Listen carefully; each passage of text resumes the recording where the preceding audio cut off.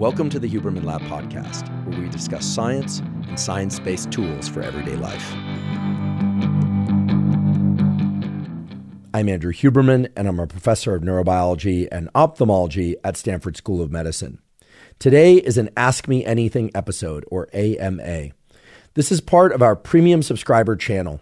Our premium subscriber channel was started in order to provide support for this standard Huberman Lab podcast, which comes out every Monday and is available at zero cost to everybody on all standard feeds, YouTube, Apple, Spotify, and elsewhere. We also started the premium channel as a way to generate support for exciting research being done at Stanford and elsewhere, research on human beings that leads to important discoveries that assist mental health, physical health, and performance. I'm also pleased to inform you that for every $1 the Huberman Lab Premium channel generates for research studies, the Tiny Foundation has agreed to match that amount. So now we are able to double the total amount of funding given to studies of mental health, physical health, and human performance. If you'd like to subscribe to the Huberman Lab Podcast Premium channel, please go to hubermanlab.com/premium.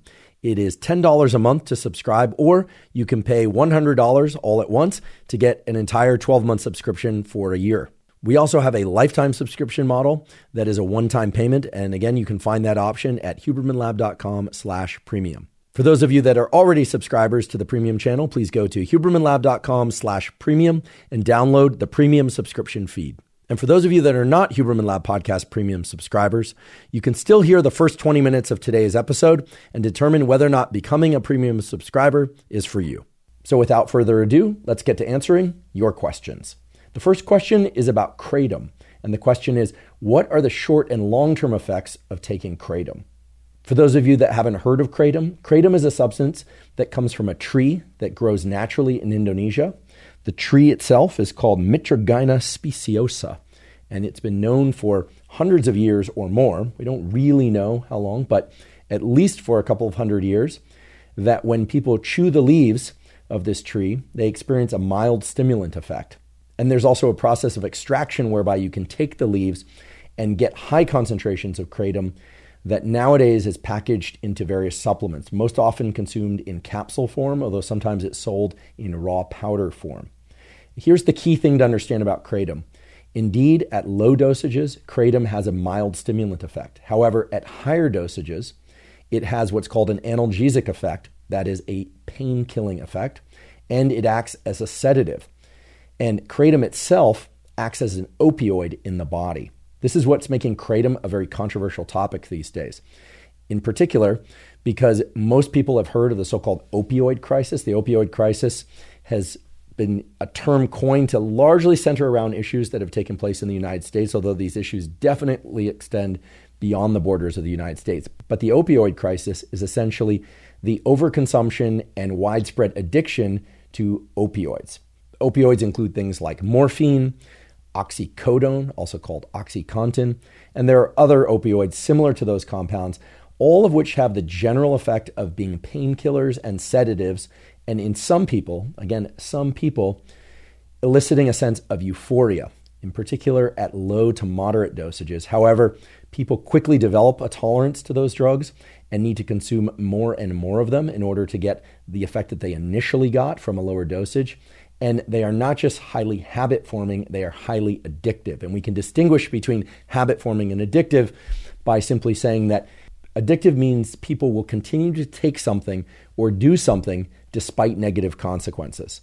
There are other relevant definitions of addiction as well. I define addiction more broadly as the progressive narrowing of the things that give you pleasure. And indeed, when people get addicted to opioids, it is a very bad picture. It often hampers many, many areas of their lives, and seriously so. So the opioid crisis refers to the overprescription of opioid drugs. That's sort of what it's generally taken to mean, but it also includes accessing opioids such as morphine, oxycodone, etc., through gray market sources, through black market sources, and on and on. And of course, the acquisition of the drugs is just one piece. It's also the overconsumption of those drugs and, of course, the addiction to those drugs, which has proved to be so pernicious. So what does this have to do with kratom? Kratom is also an opioid, and we'll talk about how it differs in its opioid properties from the drugs I just talked about, because it is different from morphine and hydrocodone, but it also has some similar properties as well. But the deal with kratom is that a good number of people out there have managed to wean themselves off opioids such as morphine and hydrocodone through the use of Kratom. And that has been used as justification for keeping Kratom on the market and keeping it legal. However, and this is a very important however, Kratom itself has also proved to be not only habit forming, but addictive, especially when taken at dosages that exceed that lower dose that just generally creates a bit of stimulant, a little bit of euphoric effect. When people start taking higher dosages of Kratom, it is very clear that it does become addictive and itself is very hard to come off of, so much so that people experience so-called Kratom withdrawal. Now, the reason I mentioned that Kratom has been used by a good number of people to wean themselves off of the more potent forms of prescription opioids is that when I solicited for questions about Kratom on social media, it was a very binary response. In fact, there was one camp, a very rabid camp, that said, Kratom is terrible. I took this stuff. I got addicted. It was extremely hard to come off of. There were additional comments in there, such as, I know somebody who literally had to go to rehab because of Kratom, who developed a bunch of other addictions because of Kratom. Essentially, many, many responses of people who had only bad experiences with Kratom, meaning they liked it enough at first that they continued to take it and it became addictive for them or somebody that they know. However, there was another camp that was equally vocal, which kept saying, no, if one really adheres to the lower dosages of Kratom, Kratom itself can be a useful tool for getting off other opioids. And there were even a few bona fide medical professionals, medical doctors that is, and I happen to know them and their reputations as quite good, who chimed in and sort of reconciled the two camps by saying, indeed, if one can avoid taking Kratom at all, you should. There is no reason to take this thing thinking that it's quote unquote good for you. You would be wise to avoid taking it because there is a high probability if you take it at a given dosage or at a dosage that is going to get your brain and body into a state of euphoria, analgesia, and the sort of classic opioid effect, that it's going to become habit forming or addicting for you. That said, these same medical professionals acknowledged that a fair number of people that they knew managed to get off of the more potent forms of opioids, such as morphine, oxycodone, and so forth, using Kratom. And they said, well, if it's a choice between being addicted to morphine and hydrocodone versus taking Kratom and addicted to those substances, and Kratom somehow allowed them to taper off of those substances, that they would look more favorably upon Kratom if and only if they would also commit to progressively lowering their dose of Kratom and eventually coming off of Kratom. So the general takeaway from all of that is, if you can avoid taking Kratom, meaning if you haven't taken it already, don't. And that reminds me of a very important point, which a guest on the Huberman Lab podcast, Dr. Robert Merlanka, who's a MD and PhD, he's my colleague at Stanford School of Medicine. He's a world expert on the mechanisms underlying addiction and dopamine and drug reinforcement, among many other things. What he said on the podcast is absolutely true, which is that it is impossible to get addicted to a substance that you've never consumed. That might seem obvious, but think about that one again. It is impossible to get addicted to a substance that you've never consumed. So I think the safest statement to make is, if you have not tried Kratom, you would be wise to avoid it because you stand a chance to become addicted to it. If, however, you are somebody that's addicted to other forms of opioids, you absolutely should talk to your physician about that and how to get off of those opioids. But there is evidence that some people have used Kratom to successfully wean themselves off the more potent forms of opioids that I talked about, namely morphine and hydrocodone, as well as a few others.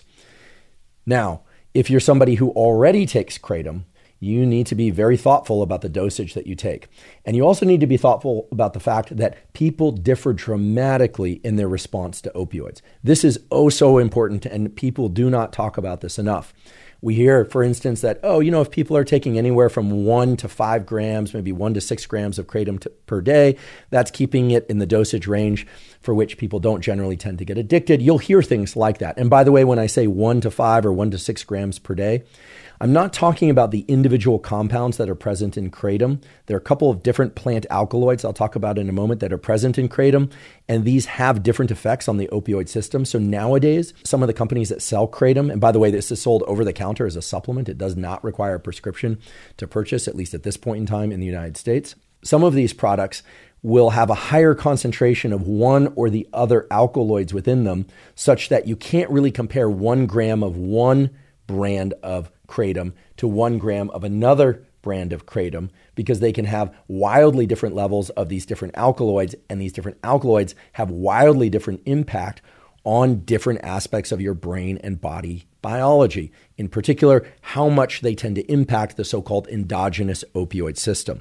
Okay, so when we talk about dosages, we have to keep this in the back of our mind, and we have to keep in the back of our mind that there does seem to be a subgroup of people. We don't know how big this subgroup of people is, but we know it's not everyone, but it's somewhere between 10 and 40% of people seem to respond to opioids in a particularly potent way. They really like them. And perhaps not surprisingly, people outside of that category don't tend to like opioids. I can certainly say that I am somebody who, when I've been prescribed things like Vicodin or any other opioid post-surgery for pain, I hate taking those drugs. I absolutely hate it. I'd rather deal with the pain. They make me nauseous. They make me feel terrible. That said, I know people who love opioids.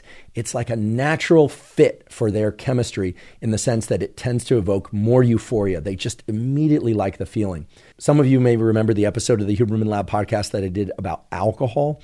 And there too, I discussed the fact that about 8 to 10% of people who consume alcohol get an increased dopamine response to alcohol that's not observed in other people. And that particular subgroup of people is very, very at risk for developing alcohol use disorder, sometimes called alcoholism, because they can drink in a way and they experience a high from drinking in a way that other people simply do not experience. Now, like everybody else, if they consume too much alcohol, they get drunk. So it's not about the drunk effect. It's about the dopamine and other sorts of chemicals that are released in those people in response to alcohol that other people just don't seem to experience at the same level of potency. So again, with things like kratom and the other opioids, there's a category of people, and it's a much larger category of people. Again, 10 to 40%. We don't know exactly how many because the studies are not really completed and there aren't enough of those studies yet, unfortunately. But when those people take an opioid, wow, oh wow, do they like it. And those people in particular are very much at risk for developing an addiction to opioids. And so those people especially should never, ever go near kratom if they haven't, or if they are already taking kratom. These are the people that are constantly ratcheting up their dose. These are the people that tell you, no, I'm not addicted. But if you were to say, hey, all right, well, then let's do an experiment where you don't take kratom for a week. Those are going to be the people that are suddenly going to get anxious about the mere idea of that. I've also talked about this in reference to cannabis when I did an episode about cannabis. Again, I'm not putting a blanket statement out there about cannabis as being good or bad. On that episode, I talked about the fact that cannabis does indeed have various therapeutic uses, but that there are a good number of people who rely on cannabis for anxiety control and other ways of modulating their brain chemistry and bodily chemistry, such that if you were to say, hey, are you addicted to cannabis? They'd say, no, I don't have to smoke cannabis. I don't have to take my edibles. But if you were to push them a little bit and say, all right, well then, let's do an experiment where you don't consume any cannabis in any form for 10 days. They don't like the idea of that experiment at all. So much so that were they to run that experiment, they would experience a lot of the withdrawal symptoms associated with addiction. So I can't in good faith say that kratom is safe for everybody because it is simply not. Now, is it safer than the other opioids? And if so, why? Well, in order to address that, let's take a short glance at the pharmacology of kratom and how it works in terms of its neurochemistry in the body. And I'm going to keep this pretty brief because in the future, I'm going to do an extended episode all about opioids, and I will include kratom in that conversation. But just to back up a little bit and discuss what opioids are compounds that can activate the so-called endogenous opioid system. All of us have within our brain and body the capacity to release our own opioids. That's right. You have opioids within your body. They are released from neurons and they bind to so-called opioid receptors. So perhaps some of you have heard of the so-called runner's high. The runner's high is a euphoric state. It's a fairly mild euphoric state in most cases, but it's a euphoric state induced by long duration effort, aka the runner's high. The runner's high is just a phrase used to explain that when we engage in long duration repetitive action effort, the body starts releasing these endogenous opioids. They bind to receptors and they trigger things like analgesia, relief from pain. They trigger mild euphoria. They tend to change our perception of the outside world, make things look more beautiful. shiny. They give things a little bit of a sheen. What I just described is a mild version of what people experience when they take something like morphine. When people take morphine, there's more of a sedative effect, there's more of a euphoric effect, and there's more of a dreamlike effect. And again, it will depend on dosage. Kratom and morphine and hydrocodone all have the property of acting like the endogenous opioids, but at much higher potency. When you bring them into your system, they cross the blood-brain barrier, so they go into the brain, and they bind to a number of different opioid receptors. There's the mu opioid receptor. By the way, these names all follow Greek alphabet letters. So the mu opioid receptor, the kappa opioid receptor, there are a bunch of different ones. Kratom binds preferentially to the mu opioid receptor and somewhat to the kappa opioid receptor. There's a big misconception out there. A lot of people, especially people who are proponents of Kratom, will say no, morphine and hydrocodone bind the mu opioid receptor, whereas Kratom binds the kappa opioid receptor. So it's a different compound, very, very different. Not true. Not true. Kratom, morphine, and hydrocodone all bind to the mu opioid receptor.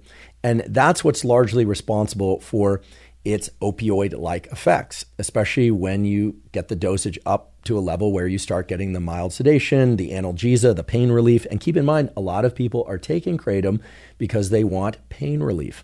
And when that mu opioid receptor system is activated, it indirectly activates a lot of the reinforcement circuitry in the brain that relates to dopamine and serotonin. This is another area that we'll go into in more depth in the future, but there's been a lot of controversy. People saying, Kratom doesn't trigger the dopamine system, therefore it's not addictive. But that is simply not true. It indirectly activates the reinforcement circuitry that includes both dopamine and serotonin, but its primary effect is to hit this mu opioid receptor system that exists in a bunch of places in the brain, but mainly in the brainstem and a structure called the periaqueductal gray nucleus, which then provides pain relief.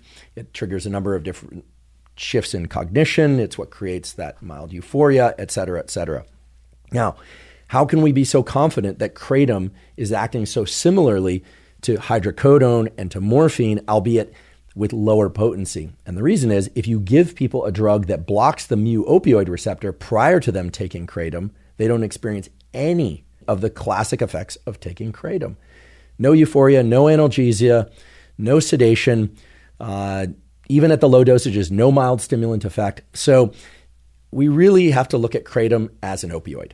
Okay, that's just the honest truth. And if you're somebody who doesn't like this message because you like Kratom, I'm not telling you that you don't like Kratom. I'm telling you, you likely like Kratom because it's an opioid. So again, if you go online and you start asking questions about Kratom, again, you're going to see these two camps. You're going to see the Kratom is terrible, it's addictive, it's everything bad camp. And then you're going to see the other camp out there, very vocal as well, talking about how Kratom helped them avoid other things that are worse. And, this is an argument that, frankly, I don't think we want to lean on, right? The idea that substance A is not as bad as substance B, and that making substance A unavailable is just going to send everyone running for substance B, that's a weak argument, frankly, right? I heard this argument around cannabis. And by the way, I think pretty balanced about cannabis. If you listen to the episode I did on cannabis, I think you'll agree that I believe that cannabis has its therapeutic applications. I also believe that young people,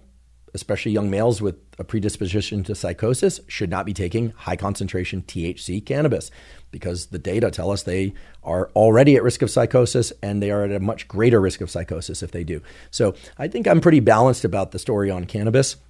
But I often hear the argument, cannabis isn't as bad as alcohol, and therefore cannabis is good. That's simply not rational. What we should be saying is whether or not it's cannabis or alcohol or kratom or any substance for that matter, what are the potential benefits? What are the potential risks? And again, this is far too much than we can go into in this AMA, and we will go into in a future full-length episode of the Huberman Lab podcast. But the other thing to really keep in mind is the lack of regulation over kratom supplements. Now, as many of you know, I am a fan of many, not all, but many supplements in certain conditions. I always say behaviors first, then nutrition, then if and only if it's needed, rely on supplementation. But supplementation is a big category. But when we're talking about supplements that are opioid compounds, I start to get nervous because of the high abuse potential and the high addiction potential of opioids. and Kratom is included in that category. A couple of other keynotes about Kratom. While death directly from Kratom is fairly rare, it has happened. Now, hydrocodone and morphine suppress respiration, actually suppress breathing by way of a mechanism that, if you're a listener of the Huberman Lab podcast, you know about, which is the so-called physiological sigh. Many of you have heard me talk about the physiological sigh as something that you do voluntarily, the double inhale through the nose and then a long exhale in order to rapidly reduce your level of stress. As far as we know, that's the fastest way to deliberately lower your level of stress. But the physiological sigh was discovered in the 1930s as a spontaneous pattern of breathing that occurs involuntarily in sleep in order to reinflate the lungs and offload carbon dioxide and bring oxygen back into the system on the subsequent breath. When I interviewed Dr. Jack Feldman, who is a professor at University of California, Los Angeles, and really the pioneer of the modern neuroscience understanding of respiration, he talked about some studies in his laboratory that were exploring why people die when taking opioids. This is a major issue associated with the opioid crisis. And what he mentioned was that the opioids bind to particular receptors in the brainstem locations that generate physiological sighs. So opioids, when taken as drugs, suppress physiological sighing and do so during sleep, and lack of adequate respiration, meaning people stop breathing during sleep, is one of the primary reasons why people die when they take opioids. Now, Kratom is not known to suppress respiration when taken at low to moderate dosages, but when combined with any other opioids, and certainly when combined with alcohol, it can suppress respiration. And while the data on this are fairly scant, there is some evidence that Kratom-induced death is caused by suppression of the respiration system. So again, death due to taking Kratom at the dosages that are recommended on most commercial packaging is fairly rare, although it has happened. It's unclear if it happened because it was taken in combination with other compounds. That seems likely. But we can't forget that a lot of people are taking Kratom at much higher dosages, and in fact, progressively higher and higher dosages from these over-the-counter sources. And with increased dosage, there is, yes, an increased risk of respiratory failure. So again, all of this points to the fact that Kratom is simply not a benign substance. So if we're going to be very honest, the addictive potential of Kratom is real. It is exacerbated for some people compared to others, but it is real. Its very similarities to other more potent forms of opioids are what make it attractive for some people who are trying to come off those more potent form of opioids. But the goal, of course, is to completely come off all opioids. And Kratom itself can be a bit of a trap. It can be a trap in the sense that people who have never taken other opioids can become addicted to Kratom itself. That is absolutely clear. That can happen. It has happened in a great number of people. It's also clear that Kratom can potentially be a trap. Notice I said potentially, because if people are trying to come off other more potent forms of opioids and then they use Kratom to do that, and then they're ratcheting up their dosage of Kratom such that they're now matching the endogenous response to Kratom in a way that doesn't really distinguish from the effects that they were getting from morphine and hydrocodone, well, then they're just using a different form of morphine and hydrocodone. And I'm sure that some of you are out there saying that is ridiculous.